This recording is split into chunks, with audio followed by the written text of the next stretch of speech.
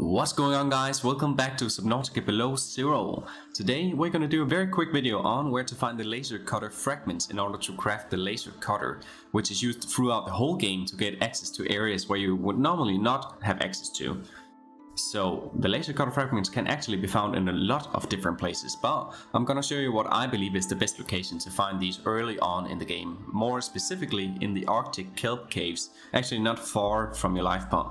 A good idea would be to bring an oxygen tank of some sort, since we're going to be diving for quite a bit. Maybe also a rebreather, however there are going to be a lot of these plants with air bubbles in the cave systems, so don't worry too much about that.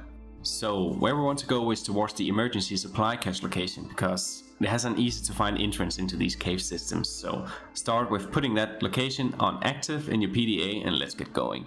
Halfway through towards the emergency supply cache, you're gonna swim through this small kelp forest, which usually has one laser cutter fragment stuck away in a sea monkey nest just below it. So let's go down and grab that.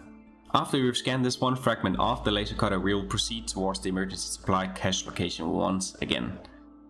Now that we have reached the emergency supply cache location, all you have to do is dive into this cave system and look for sea monkey nests with laser cutter fragments stuck inside them, just like the one before. I believe that propulsion cannon fragments as well as sea glide fragments can also spawn in these nests, so you probably have to find kind of few of these nests before you have all 3 fragments for the laser cutter. But don't worry, this cave system will for sure have the remaining 2 laser cutter fragments that you need.